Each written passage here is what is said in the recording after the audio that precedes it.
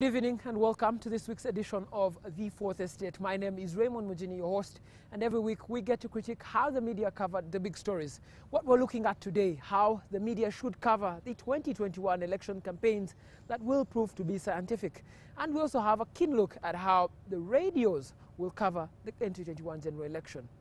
The Ugandan Electoral Commission this week released a revised roadmap for elections which gave the media an upper hand in the dissemination of information from prospective candidates to their prospective voters. This upper hand that the media has will give them close scrutiny in terms of delivery on both quality, content and control of how candidates access the voters. We look very closely at how the media covered the 2016 general election and all the failures that haunted it then, and whether those failures have gone away.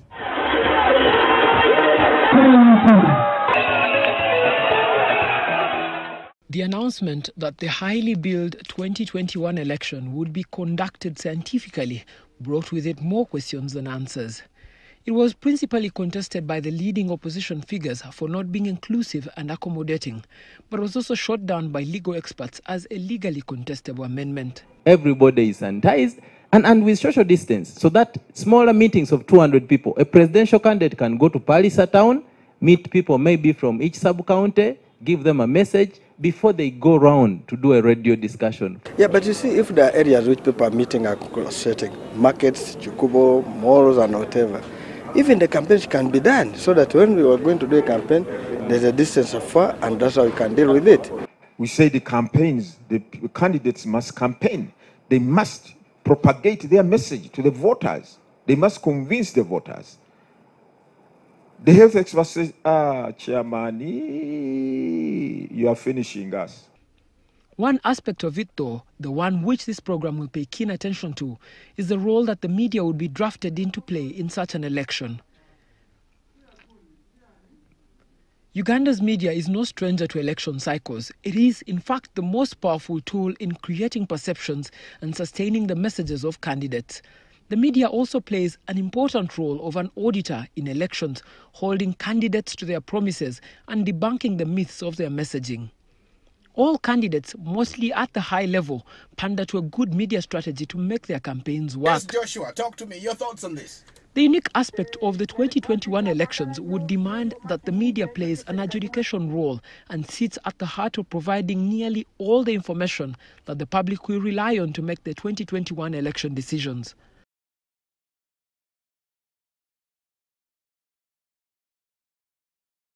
But the media has been tested before on its ability to adjudicate an election, and the results were not pretty.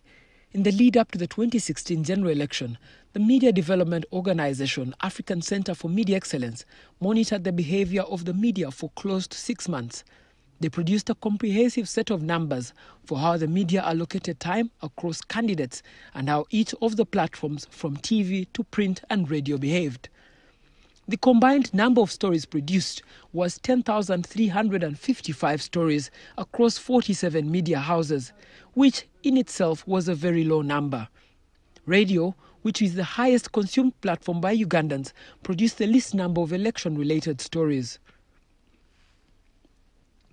Whilst the parliamentary election drew out more candidates and voters, there was a very disproportionate allocation of time in the media to the presidential election, tipping into 4 times more than the parliamentary election. The incumbent Yoweri Kaguta Museveni across all platforms got the highest coverage against his opponents. And the measure got even worse when it came to the national broadcaster, the Uganda Broadcasting Corporation. But the media failed more grossly in its sourcing role. The predominant space was allocated to men as sources of election stories in an election where a majority of the voters were in fact women. So can the media be relied on as a natural and neutral arbiter of election campaigning for candidates? This is unprecedented, maybe because we are living through unprecedented times, a new virus, the lockdown, social distancing, and all this new environment we are living in. First of all, I'm surprised that the Electoral Commission or the government has decided to plow ahead and have elections early next year. Probably they could have thought of changing the relevant laws or even the constitution to move the elections maybe towards the end of 2021. But here we are, they have decided the elections must go ahead and therefore campaigning must happen, and that campaigning will happen on media. Now, this has never happened before. Media has just been one of the many tools that candidates use to get their message out, to reach their potential voters. Now the media is going to be the only campaign method, the only campaign tool. Now, this puts media in an interesting position where the media will become the main arbiter in these campaigns, the key arbiter in the campaigns. That means a lot of pressure on media. That means a lot of responsibility. So there are several things we can speak about to unpack what this all means. I think one is for the candidates. A lot of people who go into politics thrive on crowds, either speaking at mass rallies, smaller rallies, going door to door, knocking, having smaller meetings, talking strategy, raising money, and all sorts of things. Now, without a rally, and if the rally is your thing, you go rouse the people, you look at them, you see how they respond, and, you know, tweak your message accordingly. You know, it's a sort of a back and forth. You know, that is being denied. So you have to do it entirely on the media. So even if you hire the best media advisors, that might be a disadvantage in a way. But two, you have the issue of, do all candidates, does everybody who will be campaigning know how to use media to get the message out? If you know how to use media, that's a good thing. But then there's a question of cost. If you don't know how to use media, it means you have maybe to hire some people to help you. How do you package this information to go out to the media? Which media platforms do you use? And also that is determined, of course, by which position you're running for. Are you running for LC5 councillor? Are you running for MP? Are you running for president? Are you running for a special interest position? So there are all sorts of things to work through. And then there's a question of pay. Who is going to pay for all of this? Is the government going to meet the cost? Individual candidates going to meet the cost? Where will that money come from? You know, this is because this is central to you campaigning. So you must appear in media and you have to pay for it. Obviously, this will help those politicians who have radio stations. This is going to be very good for them. They can hog all the airtime and keep away their opponents. But also for those who have friends, for candidates who have friends who own radio stations, maybe this might work in their favor. But for the rest, it's going to be quite complicated. Now, coming to the media side of the equation, the media, like I said at the start, that the media will be the main arbiter of how these campaigns unfold. So, if you have campaigns blanketing the airwaves, blanketing print media and online media, number one, what happens to other stories? What happens to other stories that are important? Maybe locusts, maybe the rising levels of Lake Victoria and associated environmental issues. You have COVID-19 still, and you have several other issues that that come up all the time. So I think media will have to prepare hard for this, because then you also have obviously disinformation, fake news. This is going to be unprecedented, and so the media have to be really prepared for this. But also media will have, going back to the issue of the arbiter, is you don't want the well-funded parties and candidates, the bigger parties and candidates, the prominent parties and candidates, to hog all the airspace on radio and TV and space in the airtime on TV and radio and space in the newspapers. And to the extent that the smaller candidates don't have slots because I could come and say, well, they've said we are campaigning on media, so I'm buying all the prime slots in on NTV, or I'm paying for the entire day on NTV, and you know, NTV needs money, and it does need money, so I'm paying. And have that platform is a key platform. But that's the issue. Is the EC prepared to manage all these sorts of things? Have they thought through this? Obviously, you have the responsibility that the EC has, but also you have the responsibility that media owners have and media managers. As media, don't want to be seen to be the mouthpiece of only one candidate, however well funded that candidate is, however much that candidate is ready to pay for airtime or for space. So you want to have as many voices as possible, the different contending voices for any particular position. So that's a key responsibility for media. Previously, we have seen candidates being denied space on some of the radio stations by politicians, by RDCs, GISOs, and DISOs. Yeah, and you see that's another key challenge, that while this happened before, you know, if you are denied space, you still had the chance to go and have your rally at the Bomber ground, at the certain school playground, you know. But now you can't have that rally, you can't have that meeting, and yet I believe that this business of stopping certain candidates from accessing media will continue unless there's a special, probably a presidential directive to RDCs, to district police commanders, that no such thing should happen. But it's likely to happen, so you may find candidates who they can't have rallies, neither can they access media in sort of an adequate way.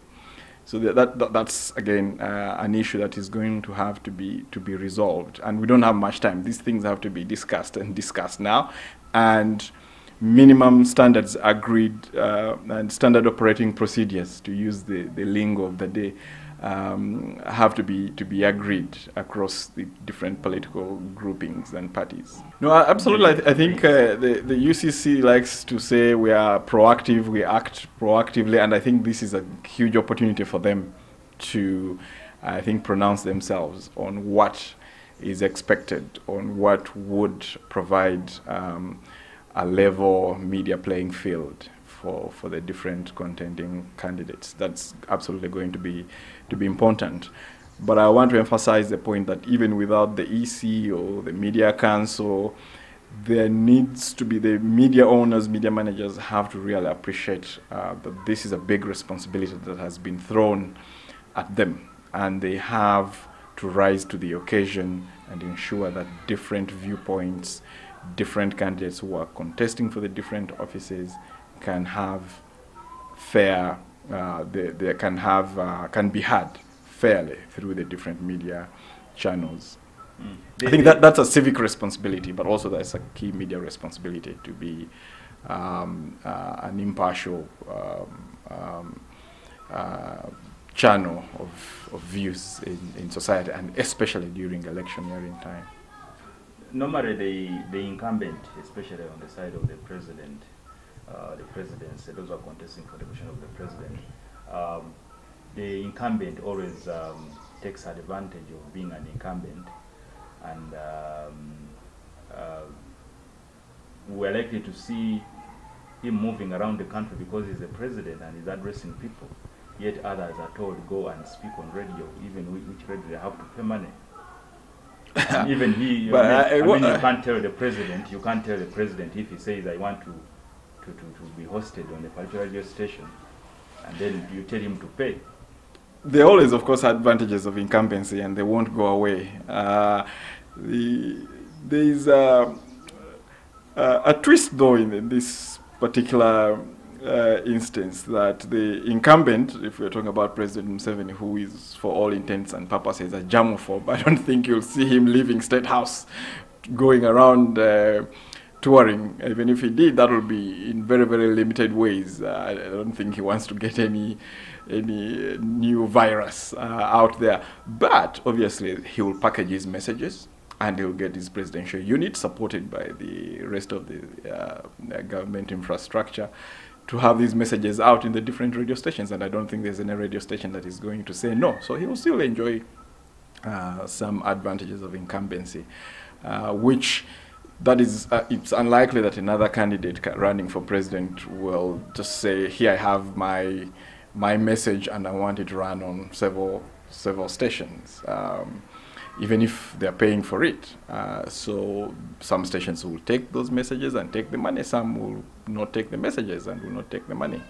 So those inbuilt advantages, I think, won't go away. If anything, they may be slightly more pronounced given the circumstances we are in. The only thing is, I don't see President Museveni going out campaigning. What would be your advice to those intending to contest for various positions, taking advantage of this era of social media? Has its negative and positive aspects of it. Well, I think even without COVID-19, in every subsequent election, we've seen increasing use of social media. And I think especially for Uganda, WhatsApp. It's no use repeating the fact that the Ugandan radio is the most consumed form of media all across the country. In the national census, it was estimated that there are 292 radio stations, but new data from Parliament, particularly from the ICT Ministry's presentation to Parliament, shows that there are 309 radio stations, the majority of them concentrated in the central region of Uganda. The radio will play a very critical role in the 2021 general elections, but just how ready is radio to mediate this role, but also how ready is radio to handle the institutional pressure that will come with handling a presidential, parliamentary and local council election. 91.3 Capital FM. This is Alex in the morning with Kampala's Better Music Mix. Looking at the papers today, it seems we can't trust anyone today. The Ugandan radio. It is as much a fascination as it is a source of information.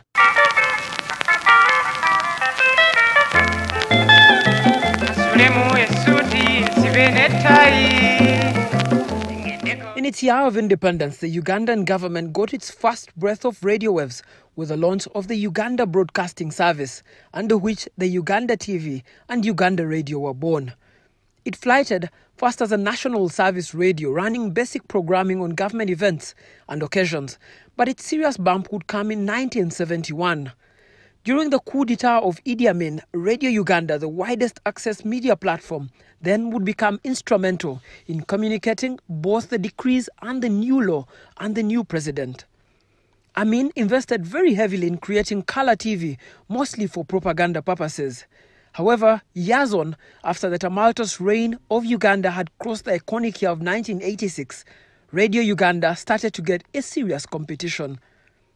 A global move to privatize entities appealed to the NRA government, which opened up radio frequency for private entities. The Kato family latched fast at this step and created Radio Sanyu, following which the Capital Radio also came to the airwaves in 1992. The rest, like they say, is history. Today, the national census says Uganda has some 292 radio stations. A document presented to Parliament last week expands that number to 309 radio stations. There's a radio handset in every Ugandan homestead, and it is the biggest, strongest, and most politically vibrant form of media. The radio has shaped national culture and perception and also influenced decision-making at the highest levels. However, a new announcement by the Electoral Commission to have campaigns carried on media platforms risks making it the front line for political battles in 2021. There's a general sentiment that many radios in the country are owned by politicians who enter the 2021 race with an upper hand. But can radios be fair? Can they be relied upon? Do they have institutions to reject this political fighting? This week, Bayanga, the head of radio at the Nation Media Group, shares with us his thoughts. My first response was, wow, so we are here now. But then on second thought, is everybody on board? Because it's an interesting exercise to have all the campaigns conducted on radios, TV, online and all that. if everybody is ready for it, if everybody has been consulted, if everyone is on board, I think it will offer something different. Look at the number of people who attend rallies. Look at the number of people who actually vote. Personally, I've been voting for some time, but I last attended a political rally in 1996. But I've been voting in every election. And I believe many people do vote without necessarily attending rallies. So when you look at the number of people who vote, we have people voting in millions, but I'm sure not all the millions attend rallies. How do they get to know about their candidates? They get to find about their candidates, who they want to vote for, and the things they stand for from the media, from listening to radio, reading the newspapers, following them online, and all that. So if candidates said, look, because of the circumstances ongoing and all that, let's go for radio, let's go for scientific campaigns as a way to make sure we have these elections, that would be good. But then if all the parties are not on the same page, then that becomes complicated. Then becomes one party against the other one, and then I wonder how the EC will get to mediate through such an exercise where all the contestants are not on the same page. So when you come back to the radio stations, I would say a big percentage, and I want to be honest, I've been working in the media for some time. I've interacted with a couple of radio stations through the National Association of Broadcasters. Maybe a big number may not be ready in terms of being able to stand and say, this is what we stand for. We were going to offer everybody a free chance. We're going to give everybody a fair chance, give them the footing on the platform, not because one is this party, the other one is this party, or one has more money and the other one doesn't have money. If I may just give you some background, there are two things, two contents we put out. There's a real pure editorial content, which is news, and then there's commercial content, which is paid for content. So when it comes to editorial content, what we're supposed to do is make sure if it's a race in Kampala Central, you have all the candidates, each one of them getting a fair hearing, getting a fair chance on the platforms, being able to hear their voices, hear their opinions, and have their supporters also voice what they think. But then now when we come to paid for content, that's a content which you run for who pays. But then if I may give you background, what we've been experiencing in the last, I don't know, 10, how many years, we've been having situations where the RDCs storm into radio stations and they pluck out these opposition leaders from speaking. Have we immunized ourselves against that? How sure are we that we will be able to have people speak without them being plucked from radio stations? These small radio stations which don't have a big voice to speak and they are heard, are loud and clear, would they be able to stand up against the RDC? Say the RDC, you can't, Besigye has come to address the people in this area. So the moment we don't have those assurances, the moment because radio, TV, and whatever don't exist in a vacuum, they exist in a society. So if the institutions in the society are not playing on a level ground, I think it may be a challenge for the radio stations to offer every candidate a fair chance to be able to voice their opinions. There are a couple of radio stations which can stand their ground. KFM will stand their ground. Dembe FM will stand their ground. And a couple of other independent stations. But not many of us will be able to stand our ground and say, look, these are candidates with competing interests. They are up against the incumbents and they want to throw them out of their, and they are really campaigning for their seat. So let's give everyone a chance. Some of them will be bulldozed and they will not give everyone a fair hearing. I'll give you an example. Back in the days in the early 90s when there was the CA elections, most of you guys, you know him, and the young ones may not remember him. Charles Promushana, he had just finished campus, where he had been a good president, where he was elected on a ticket, they need a ticket. They needed basically guys who are poor, who are broke. But he went in Rujumbura, and he contested against the ISO chief, and he won the election. He won the election against Brigadier Jim Muhwezi. By then, he was Brigadier Jim Muhwezi. Odongo To, straight from Lumumba at campus, he went and won a seat, and he came to parliament as an MP. Those two guys who I am mentioning them, I'm sure there are a couple of others, they did not have money. but the ground was so level that anybody could contest. So are there guys with brilliant ideas who may not get that chance because they don't have money to pay for adverts, to buy airtime and go on air and share their ideas? So that may be a challenge for some of them, but there's something that can be done. I believe there's something that can be done to make sure everybody with brilliant ideas, good programs are not locked out of this because of the scientific campaigns. Institutions like Electoral Commission, they need to come up with the guidelines of how this will be done. The Communications Commission needs to come up with the guidelines of how this will be done. And everybody needs to, even the media houses, need to sit together and say, look, what are we going to do? Do we give the guy who comes and buys all the airtime all the time and we close out the guys without the money? Maybe not. And then the guys without money, do we give them free airtime? That's something that we don't know how it will work out. We are yet to sit as a media house and discuss how we'll go about that. And it is something that we should do because I believe we need a free and fair exercise, whether scientific, organic, or whichever other name you use. Because I don't believe in people saying that politics is an exclusive club for the rich. Politics should be a club for people, a ground where the guys with brilliant ideas, good leaders, are able to come and sell their plans and their programs, and for the voters to be able to make a choice from an informed point of view, not just because somebody threw around the most money is the one you had from morning to evening and then they go through. But then even when it is this scientific campaign, I think we need to do a hybrid. I don't think we are at the point where everything should be exclusively scientific. Look, for national elections, maybe it may work because these are guys, most of them, so far the people who have shown interest, they are well known across the country. But what about the guy who has been a civil servant for the last 25 years and he's entering into a political race for the first time and is looking for the votes for the first time?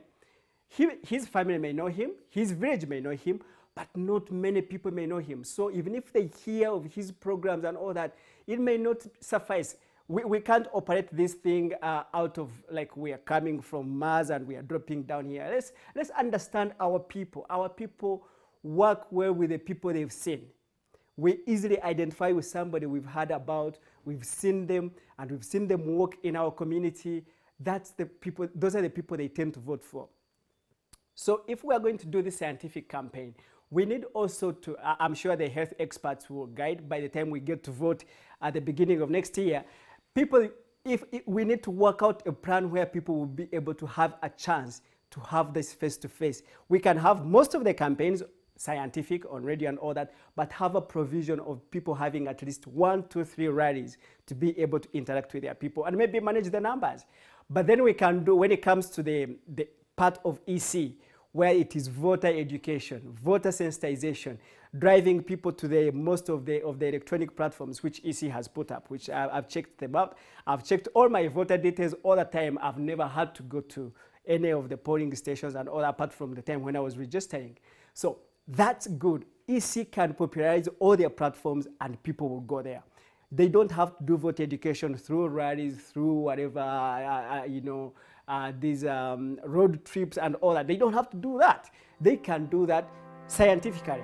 Now for the EC it may work. For the elections of LC1 chairman and all that, I don't think they have money to afford buying airtime. That may not work. For the councillors, it may not work. For the MPs, some rallies, some aspects of it, but not everything. So a hybrid would deliver a good scientific election if other parties have agreed to go that way.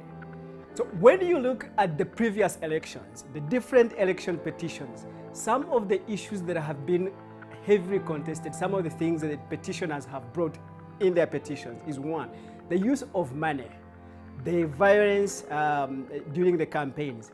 So now, if we go to scientific campaigns, scientific elections, is this going to be the solution? Would the scientific campaigns, would they offer the answer to money? I don't think it's offering, so far I'm not hearing how it's going to offer the answer to the use of money, because the guy who has been in parliament over the 5 years earning an average of 20 million per month, and they are expensive and all that, but they definitely have more money. You'd say they have more money, they have more sources, they can easily get contacts who will fund their campaigns. Definitely they are most likely going to have an advantage over the new entrants. So the guys who are getting in, the guys who have lots of money, they will still have an advantage over the guys without money. The violence against the voters and intimidation and all that, will the scientific campaigns and the scientific elections offer that solution? I don't think so, because some of this intimidation is on the village level and it's door to door. So what we need to look at is, we get these scientific campaigns, but then it shouldn't be scientific campaigns because we don't have another option. It should be an approach that we take that is going to offer a better solution and give us a better, free and fair election that Uganda needs. We should not just go to radio and TV and all that because the only option. No, every election should be better than the previous one. So if radio and TV and online and all other forms of media are the things which will give us a better election, well, I'm for it, but I'm for whatever we do, we should make sure we deliver to Ugandans a freer and a better election than the previous ones we've had. Thank you for joining us on the Fourth Estate this week. Of course, every week we get to leave you with what's happening in the digital world, and we'll show you what's happening in that world. But for me and to you, have yourselves a good week ahead.